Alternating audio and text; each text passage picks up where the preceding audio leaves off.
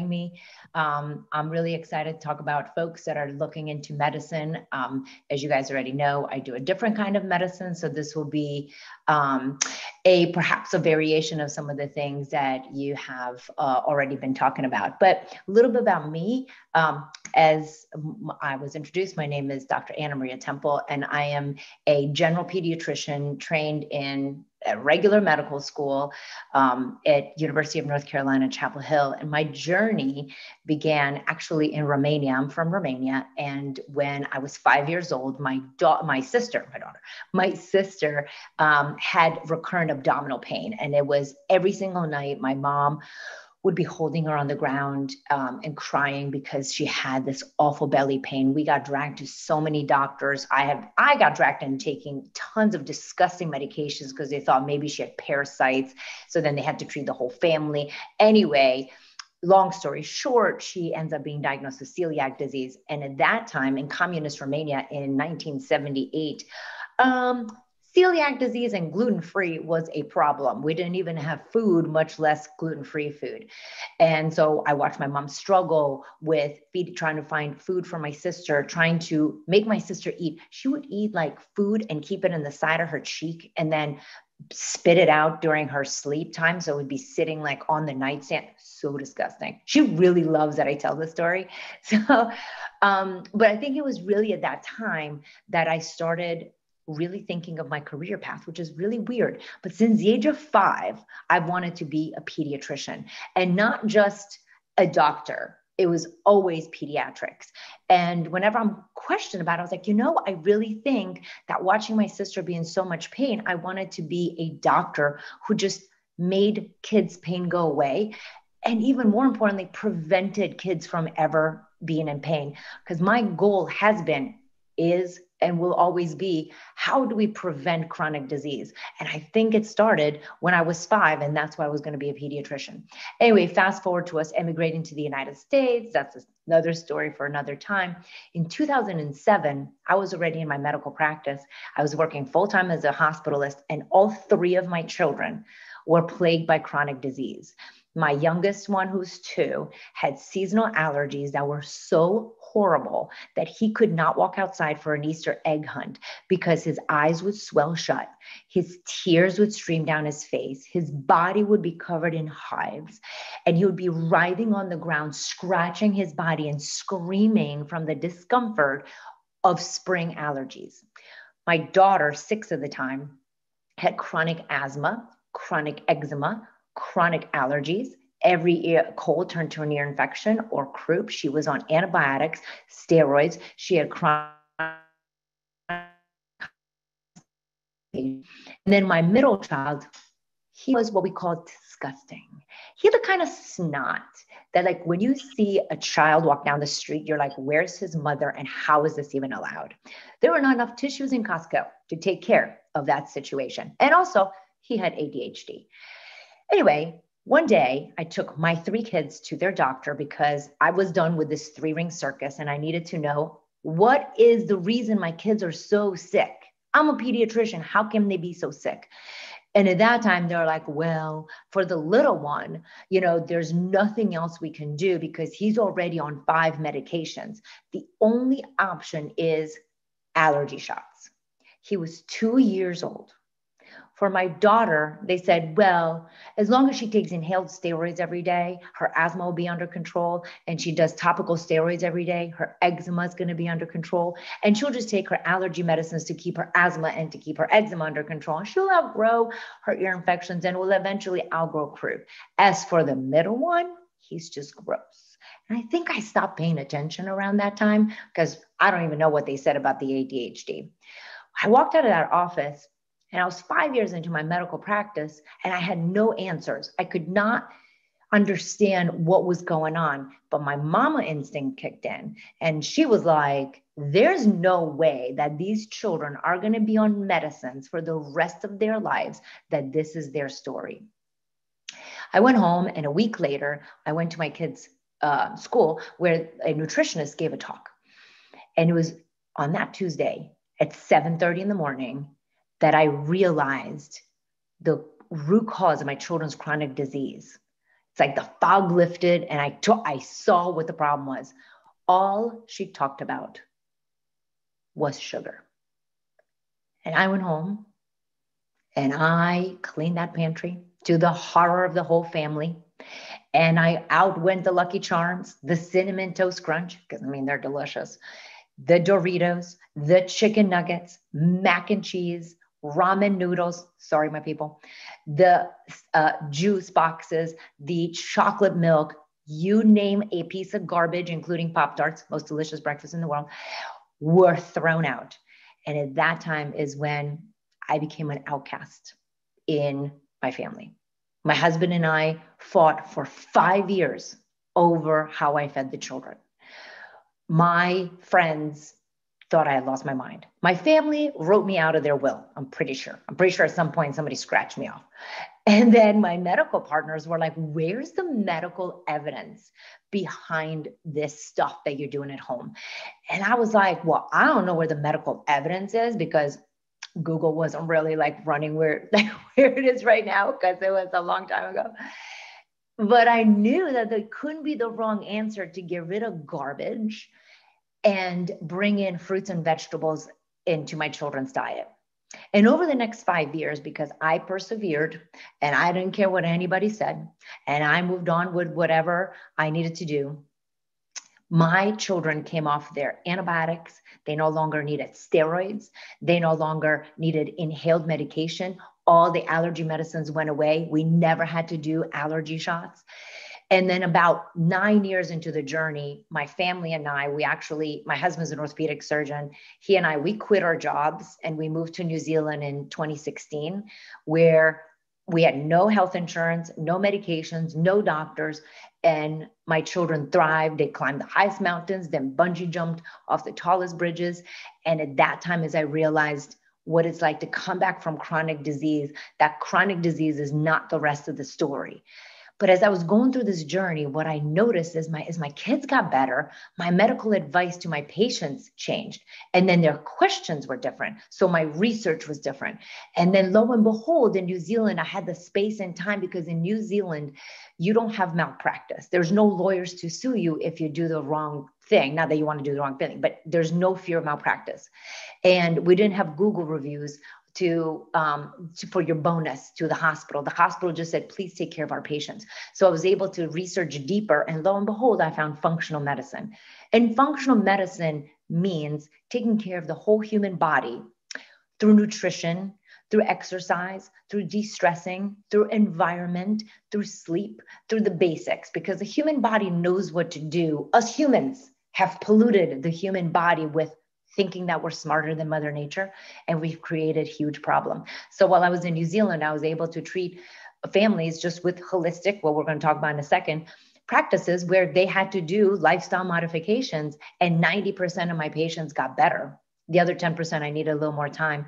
And then when we returned to the States in 2018, I wasn't going to go back to my former practice. I started my own practice, and now I'm able to treat children from babies on, preventing chronic disease. And those who suffer from chronic disease were able to turn it around using approaches that were invented like hundreds and thousands of years ago. It's really nothing really special. So, but that is how I ended up from a traditionally trained doctor to now practicing holistic medicine. And I was just going to show you a couple of things. So, oh, geez. Hold on a second. All right. It's going. No, it's not. Oh my gosh. Now I'm sharing. Now you can see how terrible I am at. Hold on a second, folks. I can do this. This is what I wanted to do. Okay. All right. So these are my babies. This is when they were little tiny. And these are my babies in New Zealand. This is when we did our Hobbiton tour we didn't even take as much as one Tylenol the year and a half that we were there, as an example. So a couple of things I wanted to talk to you guys. So I practice at University of North Carolina, Chapel Hill, where I did medical school. I did residency in med peds. I did combined residency in internal medicine and pediatrics at Penn State. And it was all very traditional. And then I moved to New Zealand and practiced medicine. And what I learned is that we're really closed-minded in the United States, unfortunately. We only learned about American studies. If a study is done in Iran or Turkey, I would say that that's not, I mean, we can't really give it any credibility. Why not? Why are we the best? When I went to New Zealand, I'll tell you that in New Zealand, part of your residency program, you actually have to travel around the world and work in different hospitals in different countries to learn how different societies and cultures have different approaches to medicine, which is so incredibly amazing. I learned so much. I walked into the New Zealand hospital thinking I was like, I'm an American, I know everything. And I was humbled by the fact that they were so incredibly well trained and so well rounded. And I was almost embarrassed that my residency was only at one hospital in one city, one town, in one country, where everyone around me had been doing residency all over the world. So I've learned in my journey that being open-minded benefits me. Here's an example. When somebody comes to you and says, well, I have a cold, I'm just using that as a cold or an ear infection, most of us are like, oh, you need antibiotics. Open-minded is like, well, what else can we be doing? Are there any dietary things we can do? Are there chiropractic maneuvers we can do? Are there herbals? Are there essential oils? In traditional model, if anyone brings up anything besides antibiotics, it's like, there's no evidence, there's nothing been done, there's no studies. And it is a very closed-minded unit. And a lot of times people feel very offended when a patient brings in an idea of like vitamin D or brings in a question about echinacea. Because when you are not trained in it and you're like, well, I went to the best medical school that ever was and fellowship, if there was merit to this, I would learn about it. It is not possible for us to know everything there is to know about medicine. We must approach medicine. The best advice I got as a medical student was every day is a school day. And every day we have to listen with a different different ear. I used to be like, oh, there's no medicine, there's no medical evidence. And now I'm just like, I don't know. I'm very comfortable saying I don't know. It does take some expertise because when you're fresh, when you're a med student and you feel like everyone judges you, when you're in residency and you feel like everyone judges you, when your first year's in practice and you feel like you know nothing and you feel like everyone judges you, it's very hard to say, I don't know. It is the most beautiful phrase, and the patients really treasure that and accept that. And if you say, I don't know, but let me look into it, it is amazing the things that you are going to find to learn. The other day, I learned about a new herb because one of my 20-year-olds who is fighting and beating diabetes as we speak said, you know, listen at a podcast about fenugreek. Do you think fenugreek can regulate my blood sugars? And I was like, I don't know. I've heard about fenugreek. I've never heard it in the context. So after we got off from our appointment, I went, looked it up. Sure enough, tons of research with exact grams of fenugreek and how to take it, and double-blind, placebo-controlled studies, peer-reviewed journal articles. There it was. So we often say, oh, if it was in a major journal, I would know. Well, that was in a major journal. I've never heard of it. I've been now in practice for 25 years. That's the power of being open-minded. Now I know with my next patient that has diabetes, we may talk about fenugreek, which I would have never known about unless one of my patients brought it to me. Did it mean that I'm not less educated? Does it mean that I'm less educated, that I'm ignorant? No, it just means that there's so much information out there that I need my whole village. I need all of you. I need all my people on Instagram to actually pay attention and raise the questions so I could look into it. My dog is now coming into view. Hi. Holistic approach. What does holistic mean? I get bombarded all the time or criticized all the time. People think holistic just means you use herbals. That is not what it means. I want you guys to look at this plant, and because I have my whole presentation, I can't see chat, but I want you guys to put in the chat, when you look at this plant, what comes to mind? Just type in chat, and my friends here are going to check it out. And McKenna's going to read some of the things out. I want you guys to tell me what comes to mind when you see this picture. We have needs water, dehydrated, dying, needs nutrients, lack of sunlight, needs water. So it just needs those essential things. Right, needs all these things. Did McKenna, do you see, or Natalie, do you see anyone in the chat put, I think that this is plant suffering from eczema, that we're suffering from psoriasis, that this plant has depression, this plant has anxiety, right? Those are all diagnoses. And in the traditional model, that's how we're taught. You see somebody in front of you, oh, they have, what is the diagnosis that they have, right? Or like, everyone's like, what's your diagnosis? Like, what do you have? You're like, I don't.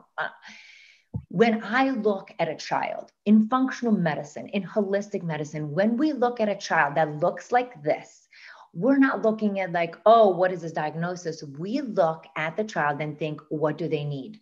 Do they need sunshine? In other words, they've been on their screens too long and they need to be outside in the sunshine to get more vitamin D, right? Do they need more water? Because they're drinking so much soda and so much Gatorade and so many added flavored waters because they think they're doing something good. But in fact, they're actually dehydrated, even though they're drinking liquids, because as you guys might know, when you drink caffeinated drinks and sugary drinks, they're actually dehydrating. Should anyone be drinking alcohol? That's a major dehydrator. You're like, oh, I've been drinking vodka sodas. That is a major dehydrator of your body. So just because you're drinking liquids doesn't mean you're hydrated. So does the child need more water? Nutrients. Oh, but they're eating all the time. They're eating the out of house and home. They're actually chubby. Most of Americans are actually nutrient deficient, even though they're overweight, because in our diet, in our American diet, it's filled with garbage, preservatives, food colorings, chemicals that are actually not food. So these children appearing in front of me that look like this, and they may be overweight, generally are nutrient deficient, so they need more nutrients. And soil, is their soil good? What does that mean? The soil is their environment. How is their home environment? Are they raised in a family of stress? I mean, we have a pandemic, folks. So in a pandemic where the parents are homeschooling their kids, parents have to work from home. There's some people are losing their jobs, people are losing their homes. There's so much stress. So what is the environment like? So when we talk a holistic approach, we look at the child, at the whole child, and what do they need from nutrition to sleep, to movement, to the environment, to too many toxins, to all these things, rather than like, what is the skin on the child, or what is the ear infection? Let me do the antibiotic to the ear, because remember, the skin is not an organ that lives by itself. This organ, the skin, is part of your whole body. So if your skin's affected, your kidneys are affected, your lungs are affected. So oftentimes we'll see kids that have eczema, which moves to asthma, which moves to seasonal allergies. It's called the allergic march, because the skin doesn't live by itself. It lives in an environment of inflammation, and that inflammation is affecting all our organs. Great example is I have a lot of kids that come in with eczema, and then we treat the eczema. The eczema gets better from the inside out, not with creams or lotions, but from the inside out. And lo and behold, the parents are like, the kids are not as annoying. They're not as ornery. They're not as irritable, because they had neurological inflammation along with the skin inflammation. So looking at the whole person is really important. Whether you want to be a surgeon, a neurologist, a dermatologist, the whole person is the key to helping this patient overcome what they're dealing with. But this becomes overwhelming, right? When you hear somebody, and especially when you're in the pre-medical mindset and that means you want to help people. And so people want your advice, and you're like, how should I treat, I don't know, this wart? And you're like, oh, and then do this and this and this and this. And then they're like, oh.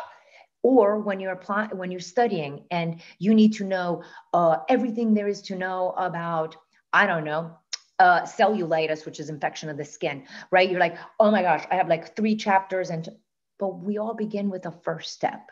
So when you give advice, when you're learning, when you're studying, when you're trying to figure something out for you or for your patients or for your family or friends, always begin with first step.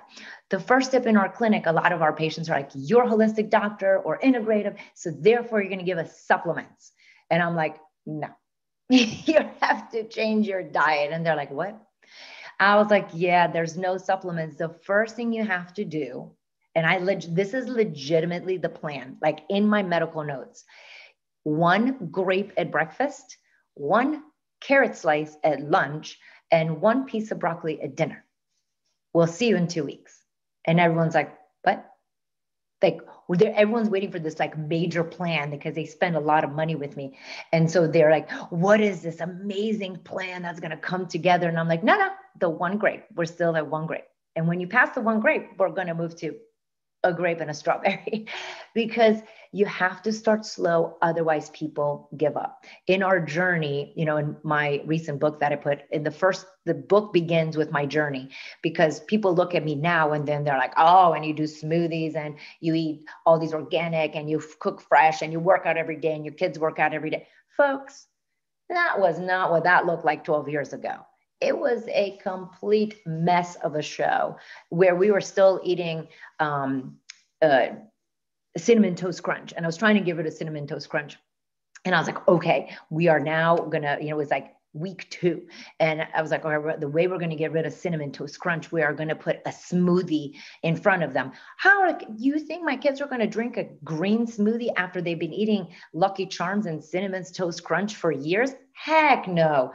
So my first step was, I'm going to make a smoothie. And my smoothie was ice cream with good ingredients. Yep, ice cream, strawberries, and whole milk.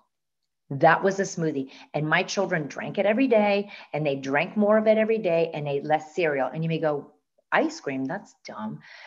But then what I did is over time, I started removing the ice cream and adding yogurt, and then remove more ice cream, added yogurt, a little bit of raw honey, then removed a little more. Then I added mangoes to make it sweet, then bananas, then a couple leaves of spinach to today's smoothie, which is like 12 plant points. I'll tell you about plant points in a second, but in order to get like 12 different kinds of plants in a smoothie, which I couldn't have started that today. But we started really slow and moved gently through the process, giving myself grace that I didn't know what the heck I was doing. And then over time, now my kids do 12 plants in their smoothies every morning. So just start with one step. Another one, just do you. In what the heck does that mean?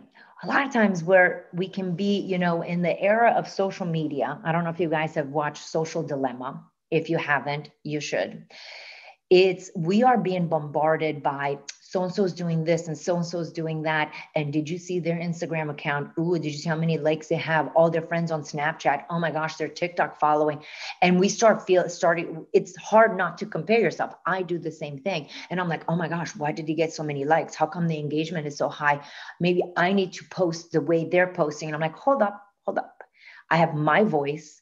I have my agenda. I have my passion, my drive, and I'm just going to keep going with that. And if a lot of people don't like it right now, it's all right. Eventually they will. Here's another good example. Because of my medical issues, I've had to go gluten and dairy free a long time ago. And my family has been riding my booty and criticizing and pointing fingers and carrying on, and the drama about how ridiculous I am. What is the point? You don't have celiac disease. How ridiculous. You're so hoity-toity. I mean, it goes on and on. You get the picture. Well, anyway, what's been happening over the past 2.5 years is that several family members have fallen ill to different chronic ailments. And lo and behold, everyone has been like this. What are you doing? Like, what? So gluten-free? Okay, so how do I do gluten-free? Oh, dairy-free? Oh, what kind of cheese should I get? Do you think that? And people are getting better. Do you know now that over 50% of my family is gluten-free and dairy-free and feeling amazing because I'm not saying everybody should be gluten and dairy-free. What I'm saying is that they were feeling unwell, as my mother's 74, my mother-in-law 72, my sister-in-law is 48, my nephews are in their late 20s and stuff. So they've developed different issues over time. And then lo and behold, everybody's like, what are you doing? And in fact, in my neighborhood, a lot of people have criticized me and didn't want to have me over because it's really annoying when I come over there. They don't want to show me their pizza and they don't want to show me their soda. They feel really embarrassed and feel judged. And now probably like half of my friend group is now seeing me in clinic because their children have developed issues and now their kids are getting better. So now everybody's jumping on the train. The point of that is you do you, keep doing what you're supposed to be doing. You're gonna be upset by the criticism. You're gonna be upset by what everybody is saying because everyone has opinions. Everyone's got to tell you something that they think, that they know, that their friend's friend and their brother, their sister, you know what I'm saying? Do you, and then you'll be amazed on how people start following along, some sooner than others. I always like joke, I am never like quick to the finish line. I've always been the tortoise, in the hare and the tortoise race. I'm the tortoise. I just move slowly at my pace. And then I just pick, and the momentum picks up as I keep going. I've been at this for, a long time. I'm just going to use Instagram because it's just numbers that you can see, but I've been doing Instagram since 2007. I think that's when it came out, 2010. Okay, whenever it came out, I can't even say that's 2000. That's ridiculous. It wasn't then. Whenever it started, very soon after, it was like the worst Instagram page. And then I was in New Zealand, and during New Zealand, I started reinventing my page, trying to get more traction, to do more education. Maybe went up to 2000. And then I just kept doing what I was doing. And then all of a sudden it picked up to 10, it picked up to 20, it picked, we're now at 30. I mean, it's just, but it wasn't because I was doing anything different. I just kept doing what I'm usually doing. And then, I ended up publishing a book, and now I have my own practice. And let me tell you, if you knew how many naysayers have been in my path, you'd be shocked. And then lastly, whenever you're in doubt of what's going on with yourself, with your body, with your patient in front of you, always go down to back to the 5 pillars of wellness, back to that plant, back to the things that are missing. The 5 pillars of wellness are nutrition. I would probably 50% of my book is dedicated to nutrition because it all begins with what we put in our bodies. Simple biological thing you guys have all learned. Here's a question for you. Ladies, I want you to monitor the chat. I want you guys to put in there, what does the body need to make cells? What does the body use? Like every day we wake up and the body needs stuff in order to make cells and to make hormones. What does the body need? We have water, glucose, vitamins, nutrients, oxygen, carbon, food, essential nutrients. Great. Love. Nutrients. Carbs. Yep. Yeah. Carbs, glucose. Where does all that come from? That comes from food. And here I'm going to dispel a myth. There's no such thing as junk food. There's junk, and then there's food.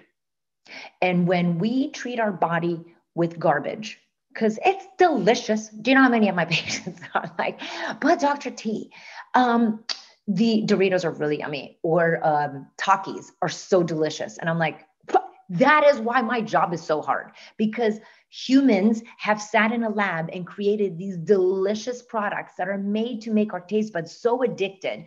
And I have to compete. The Takis, Mother Nature has to compete against Takis. Mother Nature makes a tomato. And so the tomatoes doesn't have an explosion in your mouth. A tomato is a tomato, and a cucumber as well, a cucumber. And we have to compete against Doritos and Takis. But when you give your body garbage, the body makes garbage cells. And that's why we have allergies, asthma, eczema, ADHD, focus issues, anxiety, depression. It all comes from the food we eat. Then what if you eat all the great foods, but you're still not better? Back to our environment. Are you on your screens all the time? We're all addicted, right back to the social dilemma that we all must watch. We're all addicted to our computers, to our screens, right? If you need a recipe, it's on your phone. If you need directions, it's on your phone. If you want a song, it's on your phone. You miss your friends, it's on your phone. So we are all addicted and attached to our phones, and we have become indoor creatures. We're no longer outside. The lack of outdoor activity has depleted us of vitamin D. And if we might have heard this in the literature anywhere, that low vitamin D levels are associated with high risk of getting COVID and higher COVID complications, because this virus is not a new virus. We're all walking around like, this is a novel virus. Oh, it is such an evil virus. It is not an evil virus. It is a virus like all other viruses. We humans have had an immune system that has been with us since the beginning of mankind for thousands of years. Viruses have tried to attack us for thousands of years. Why is this virus shutting down the world unprecedented? Because we're the sickest that we've ever been. We're the most inflamed, the most vitamin deficient people, the most dehydrated people, the most indoor people that have ever lived on the planet. Because of our habits, we become so inflamed. So this virus is having a field day taking us out. Again, the virus is not more powerful. We're just sicker. Our immune systems are weaker. So when we focus on the 5 pillars of wellness, which are going to be our nutrition, sleep, movement, stress, and our environment, we're going to build strong immune systems, and we can defeat viruses, bacteria, fungus, whatever comes in our way. But if our immune system is weak, we are prey to a pandemic, and we're locked in our houses behind plexiglass and behind masks.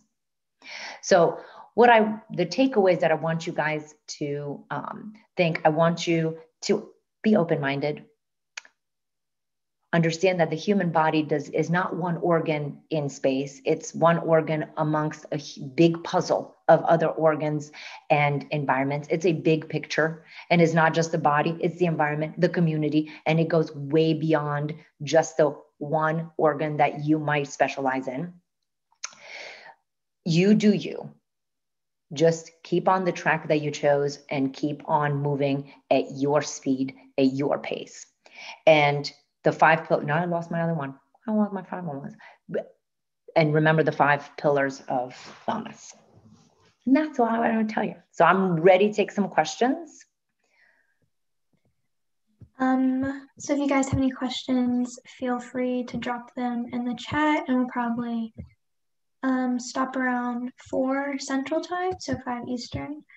But yeah, if you guys have any questions, your Instagram, Dr. Anna Maria. Yeah, so Instagram is DRANA Maria Temple. And on it, I put continuous tips on stuff. I think somebody said that, classes can be really expensive. They can.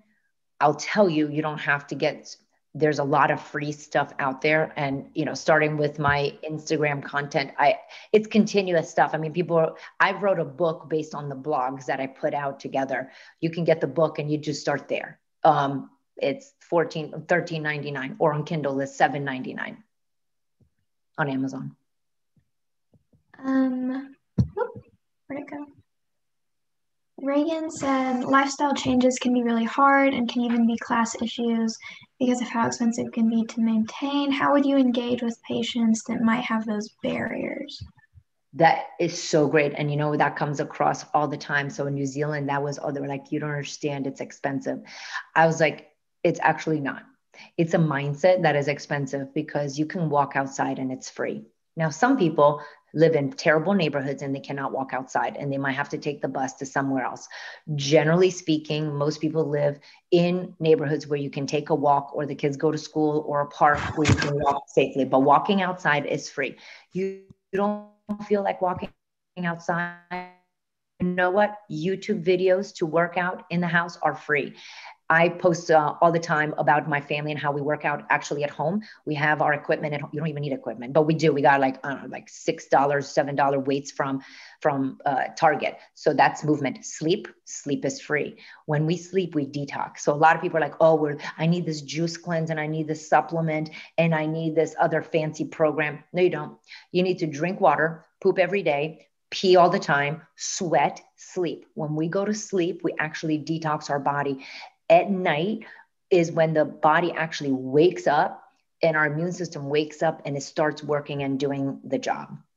As far as the environment, most people spend so much money on these chemicals because we've heard from the pandemic people that we need to Lysol everything, when in fact bleach actually worsens illnesses and chronic disease. There's like these simple cloths that I have for like $30 that I don't even use any chemicals. So I don't buy any more chemicals for my house, that we just clean the house with water and vinegar.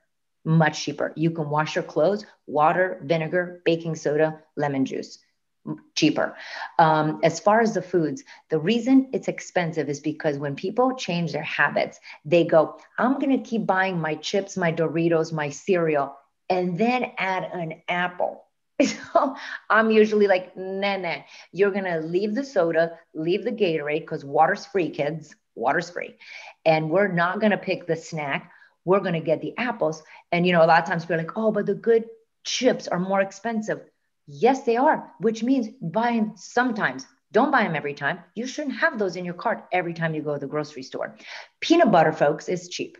Bread and peanut butter make an amazing breakfast and keeps you full longer, much longer than Captain Crunch cereal. So what I usually do, I sit down with my patients that are on limited budgets, and we actually go through all the foods that they're eating, which is usually pasta, carbs, waffles, chips, crackers. You know what I'm saying? It's all beige foods. And then I'm like, okay, well, if we eat beans instead of that, so stop buying that, do more beans. Instead of that, we're going to do peanut butter. Instead of that, we're going to do some fruits and vegetables. And I've been able to stay within people's budgets with no problem. It does entail them cooking. It does entail them pulling up a recipe. So it is a little more difficult. I've even, in one of my blog posts, I went to Costco, Walmart, Target, and Trader Joe's, and I priced all the foods and compared organic to regular priced foods, and there was not that much of a difference. And then I also took an organic homemade burger versus Wendy's meal pack, and the organic homemade burger was actually cheaper than the Wendy's, because when we look at it, you're like, oh, when I go to Wendy's, it's $3.49, let's say, for the meal pack. But when I go and get organic beef, it's going to be like, $12. Well, right. Because you're going to make like 20 burgers out of that, and then when you get a pack of 8 buns, that is 8 burgers out of that. When you get a pack of cheese, is 8 burgers out of that. But our mind is like $3.45 versus my $25 grocery bill. Do you know what I'm saying? And we have a hard time going, oh, I can make that over time. So I actually work with people, and I think it's a mindset. And people just don't know. And when you walk with them one step at a time, huge difference. I see a lot of questions, or a few asking what your thoughts are, or what types of practical changes should we make to better integrate holistic medicine into allopathic medicine, and whether or not you see us moving towards a holistic approach in the future, and kind of how to integrate that into our lives. Do you have, and what your thoughts are on that? Yeah, I think it's a great question. I think times are changing. Absolutely. We are in a different place now than we were 10 years ago. And people are starting to pay attention. I have more and more doctors going like, what are you doing?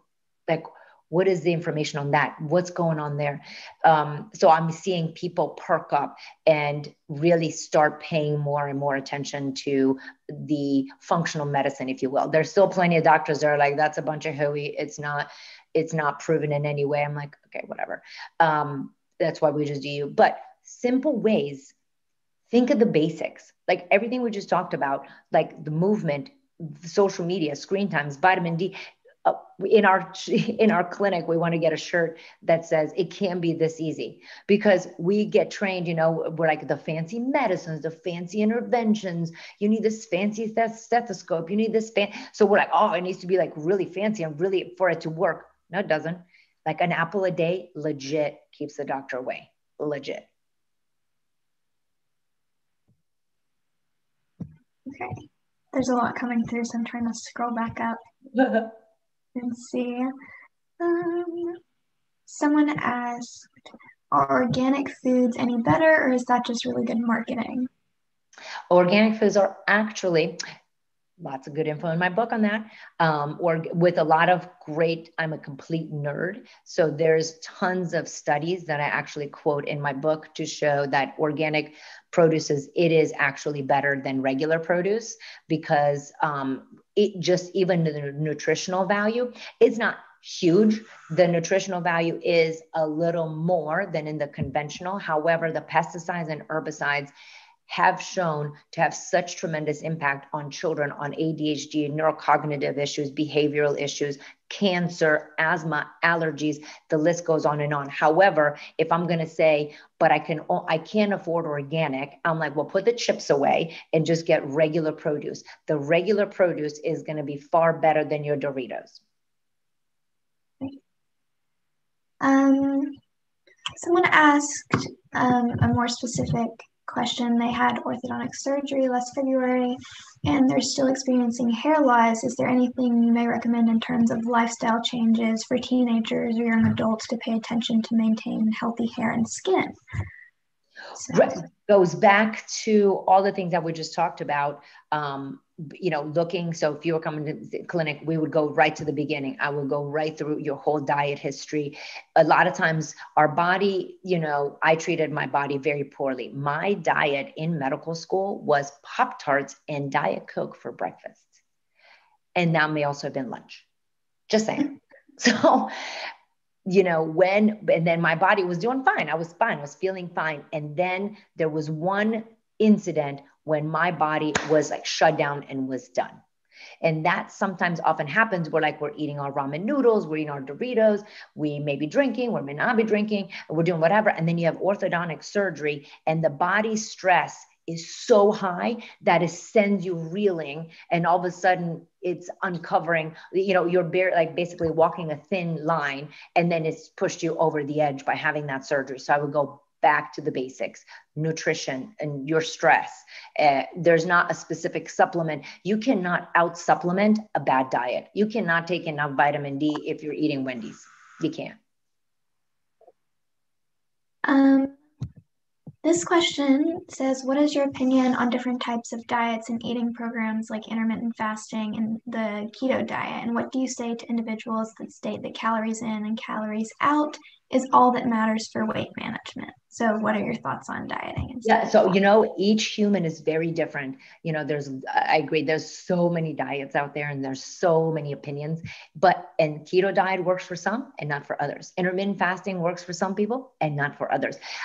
Always be careful of falling for, this is the panacea. I mean, if you want to try it, absolutely give it a go, but don't be surprised if it doesn't work for you, because not everybody should be on paleo. Not everybody should be a vegan. Not everybody should do keto, because each human is very different. So we need to listen to our bodies.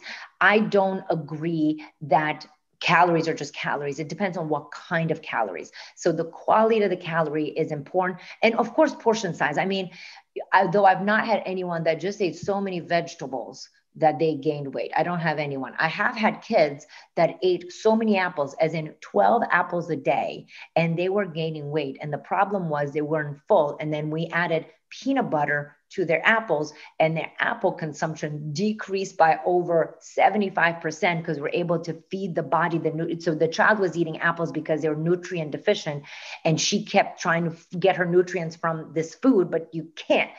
And so I changed her diet by adding, in this example, nut butter in her snacks, and her weight came under control, the amount of apples. And it was, a lot of people are like, wait, but you gave her peanut butter and she lost weight. Right. Because we were putting the right nutrients in the right person.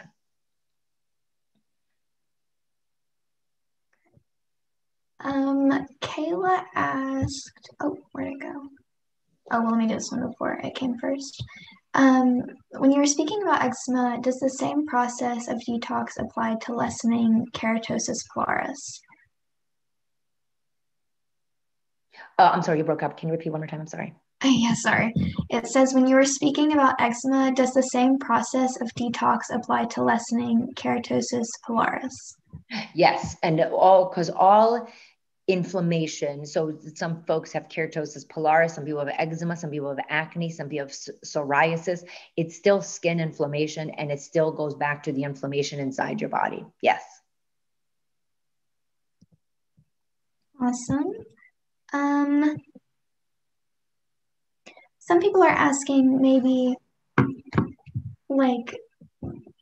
how to start this approach, because a lot of people may not have the same opportunities or the same things as other people. Like somebody said in Flint, water isn't free, and some places like they have trouble getting to more healthy food. So is there um, maybe like a good beginning path for people that don't have as many opportunities? Right. So I would start with the things, what was the water? That the water's not free? Let me find it. Yeah, I mean, we do pay for water technically. I mean, Somebody said water isn't free in Flint. I think they were just saying that some of these things are harder for others to access. right. I mean, yeah, you have to pay for water, otherwise turn your water off. I mean, that is technically true. But no, so people live in food deserts, and it's a horror that we're the wealthiest country in the world, one of the wealthiest countries in the world, and we have garbage to offer a lot of the people. That is a huge problem. But in the era of delivery services, now everybody delivers. Walmart delivers. So actually one of the things I do downloads on is, so all peppered through my book is actually down links to Walmart options and Target options, so you can have them actually delivered to your house. So if you live in the middle of nowhere, you can actually get delivery to your house of great foods, and you don't have to shop at Whole Foods. Right now, we're in the process of making lists from Aldi's, where they have a ton of great products as well. So those could be also, I don't know if they deliver, so don't call me on that one, but I know Walmart, Target, and Costco, I have them delivered. And a lot of people say, oh no, you can't get Costco delivery. It's actually $3.99. And then I tip the person, and it saves me hundreds of dollars, because when my Instacart shopper goes and buys my stuff from Costco, they're not in the TV aisle. They're not in the saw aisle. So they only they buy whatever's on the list. When I go to Costco for a piece of broccoli, I come home with a $300 bill, because I'm all over the aisles getting all kinds of stuff. And I'm not making fun of it. But my point is, there's all these areas, all these deliverables. My favorite one is Thrive Market. Amazing deals on organic products that comes to your house. They're dried goods. You can join a local farm, a local CSA, a local co-op. There's Azure Standard. Azure Standard comes out of California, and if you get a buying group with people, they will actually bring a truck of organic foods down the road from you, and everybody can get it. So it does take creativity. It does take ingenuity. It takes effort. It is much easier to go to Wendy's through a drive. I'm beating up on Wendy's. But if you go to McDonald's and through the drive-through and grab a burger, then come home and, cook a burger. 100%. The other thing that our mamas that are working 3 jobs is happening. Their children are sitting on devices doing nothing, while the mom is working 3 jobs, coming home and trying to take care of the house, because we have created an environment for our children. Excuse me 1 second. I'm sorry. It's so annoying. Sorry, I didn't realize my phone is in here, and it's so annoying. Okay. So one of the things that I see in families where the moms are running themselves ragged is that they are not delegating to their children. The children should be washing dishes. They should be doing laundry. They should be cooking. My children have to cook. Is it great? Sometimes yes, sometimes no. Do they complain? 100%. Do they complain about dishes? Every single night. But they have to do their laundry. I mean, they're work in progress. Are they angels? No. Am I still doing too much? Totally. But in my point being is that we are very eager to say it's too hard, because delegation is hard. When you are so stressed from working so many jobs and you come home, the last thing you want to do is like, tell that one to do this, tell that one to do that. It needs to become an expectation. And we have enabled our children, I'm speaking now as a mom of teenage children, we have enabled our children to just kind of live the good life while we are running ourselves ragged. And so of course you're going to do fast food. Oh, my favorite, they are doing 1 million sports. You don't need to do 1 million sports. Why do you need 1 million sports? You do one sport, and then it's a pandemic, so you don't even do that now. Again, we're treating our children like royalty, and we're driving ourselves into the ground, and then we're using convenience food to make our life easier.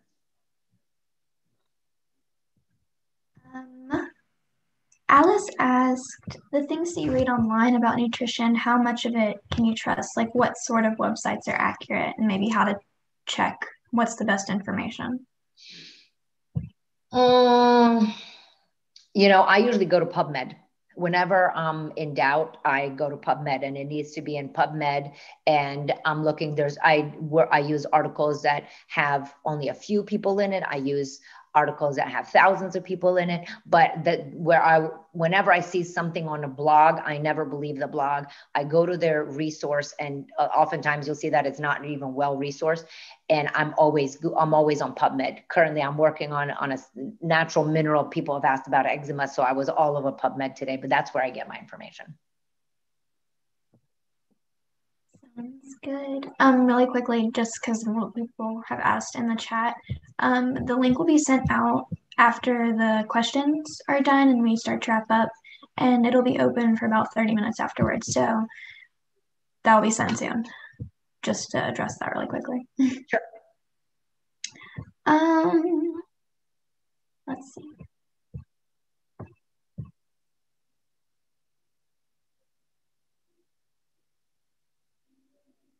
Somebody asked earlier, how would you integrate holistic approaches into like a allopathic approach? Like, how would you not necessarily go towards that route, but still integrate it into your daily job?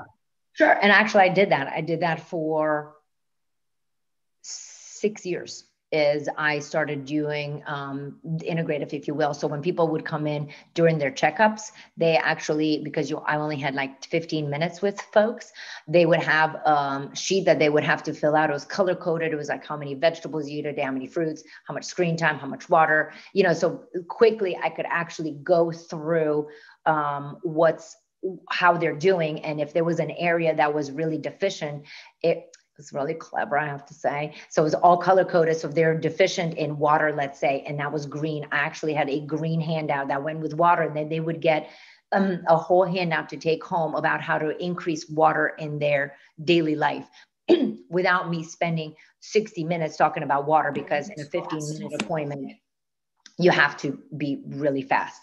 There would be things like, okay, the kid would come in with asthma. And so we would talk about vitamin D. I would obviously do the regular, do you need albuterol? Do you need inhaled steroids? Okay, let's talk about, your diet really quick. One thing, that's where the one thing comes into place. You're going to pick one thing. So that you might know the family are just like, great. Well, how much soda are you drinking today? They're drinking a ton of soda.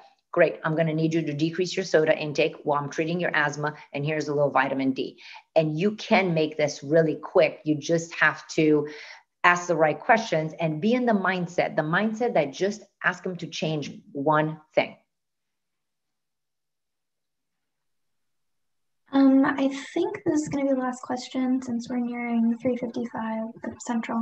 And Kaylee said, what are your thoughts on doing the DO model instead of MD, since they have a more holistic approach, if you're interested in that kind of medicine? Yeah, you know what? I don't know. I mean, I know I have some colleagues that do DO, but I'm not well versed in the curriculum. But I have been thinking in my head, I'm like, if I could do it all over again, would I do the DO model? I think it's great. I think it's a great idea to do that. As I said, I don't have enough information on it. One of the things that is a little difficult is that the DO license is really well accepted in some states and not well accepted in other states. That's it. It's just kind of MD gives you a bigger ability to do stuff. That's really, so if you want to be running a hospital, if you want to be the head of whatever, but you can own your own clinic as a DO, you can do all these things as a DO. But again, it depends on the state you're in, and whether or not it's well accepted or not. Here comes dog. Hi, dog. Yeah, okay.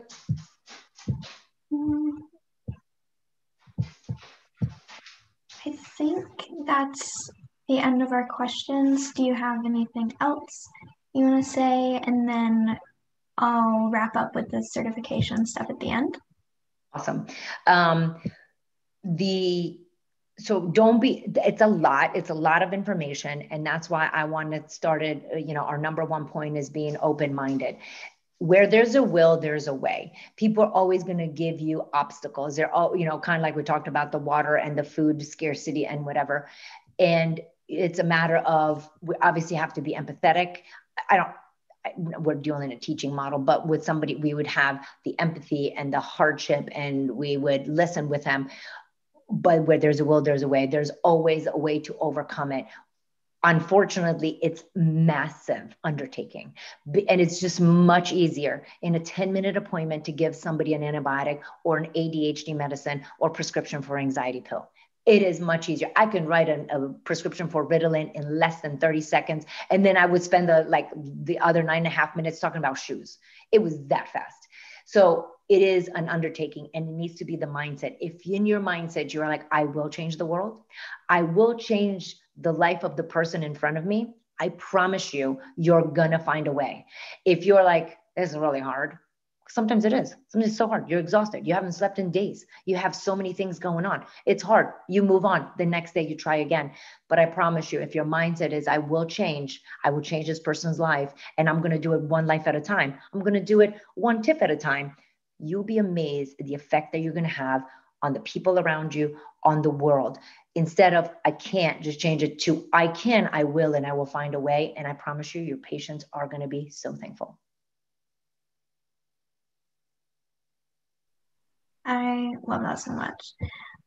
So thank you once again, Dr. Anna Maria. We absolutely loved having you. I am about to send the link to the Google form in the chat.